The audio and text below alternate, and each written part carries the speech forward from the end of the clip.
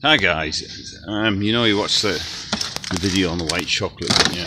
Well, Molly's also do the plain and they also do the milk chocolate, so it's kind of the same 30p. I just thought I'll show you that because I know you guys, this white chocolate is like the best. If you want to treat yourself, get that. It just tastes gorgeous. But yeah, Molly's plain. And then you've got the white. I always get loads of the white, but I've got loads left.